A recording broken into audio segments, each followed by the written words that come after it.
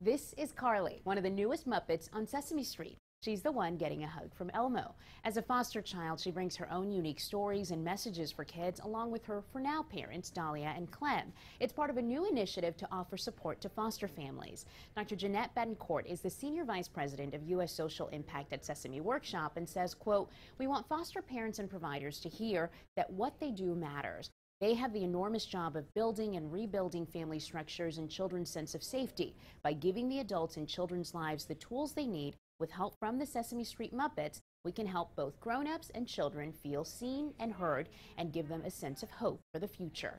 In 2017, 6 out of every 1,000 children in the U.S. spent time in foster care. Gilma Avalos for CBS Philly.